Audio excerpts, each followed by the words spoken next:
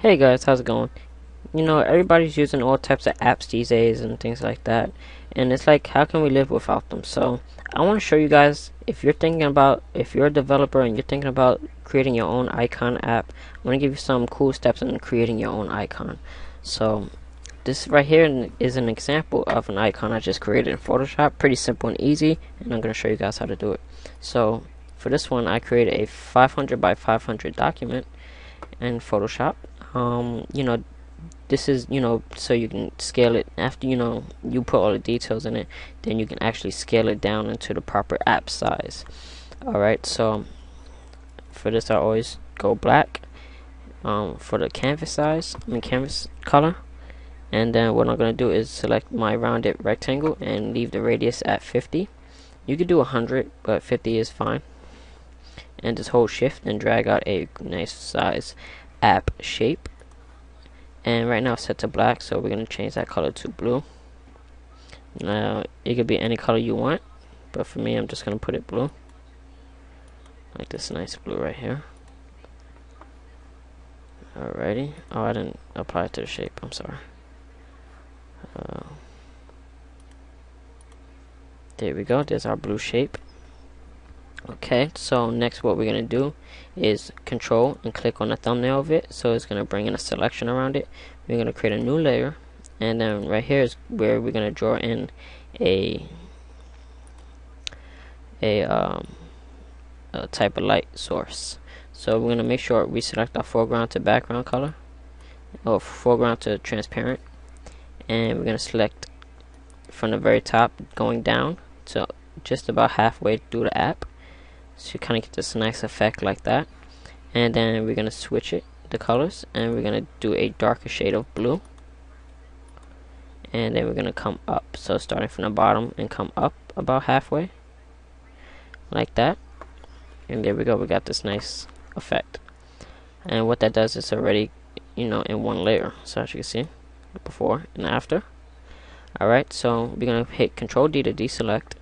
We're going to select our elliptical marquee tool, and we're going to make sure our layer 1 is selected, and we're going to draw an ellipse around the app just like that.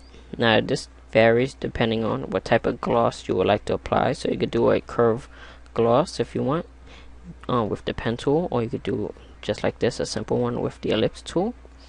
And what we're going to do is hit that quick mask button. What that does, it just cuts off most of it. So some of our background at the bottom got kind of cut off. Usually it's in two different layers, but for this one I'm going to reapply that background, the undergloss or that undershadow. Bring that back a little bit. There we go. And then make sure I kind of take that out. Just control click and select that. Quick mask. There we go. Alright, so we did the basics. Now next what we're going to do is create a new layer, and we're going to add more of a light source into it. So select our paint bucket tool, make sure it's set to black, and fill it in. Oops. Before you fill it in, make sure we do a selection of that shape and then fill it in.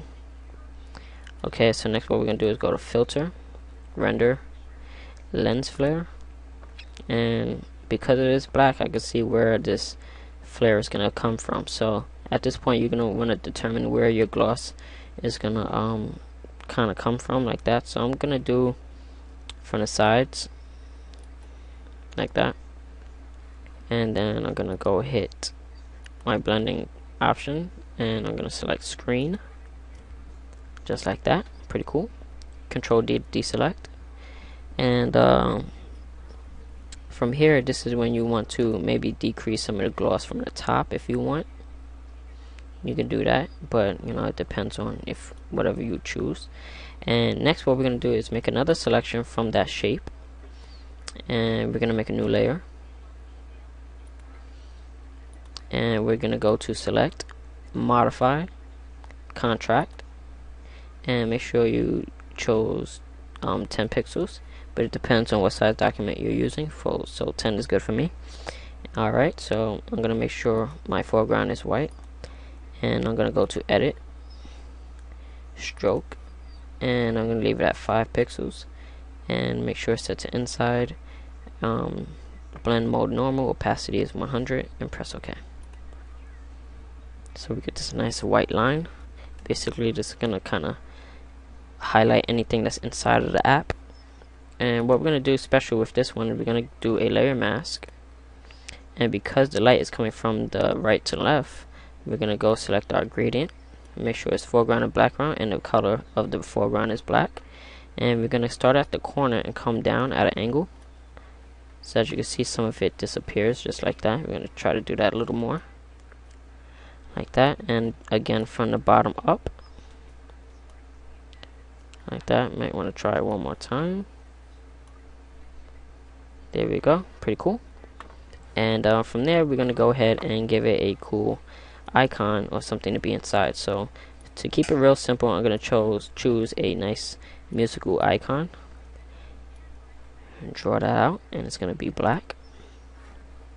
I chose it to be black, so I want it black. Oh my god, let's do it this way. Okay, black, there we go.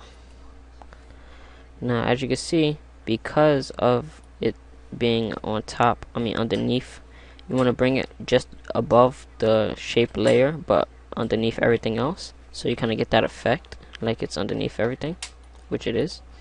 And just gonna, oops, make sure we select it. You alright? Damn. We're gonna select our music shape and center it in the middle, and there we go, and press enter, and there we go, we have our app icon. Now to go a little step further, if you want to add a cool pattern in the background, right now I don't have all my patterns loaded right now, but I'm gonna give you a nice example, just like in the other example I showed you at the beginning of the video. We're gonna select our pattern overlay. As you can see, we start off with the basic patterns. I have this nice pattern I would like to show you guys, something like this nice pinstripe. You want to make sure it's set to, I believe, overlay, is it? Overlay, and then drop the opacity down very low to, let's say, I think 20 is good. It's showing but not too apparent. Well, I don't know, it looks fine. And press OK, and there you go, you have a musical app icon within Photoshop. And that's how you create your app icon. And from there, if you want to save it, just make sure you turn off that black background and then save it as a PNG or whatever your format you desire. So it's me, Mike. I hope you guys enjoyed this video tutorial. Remember, you guys, be creative. Peace.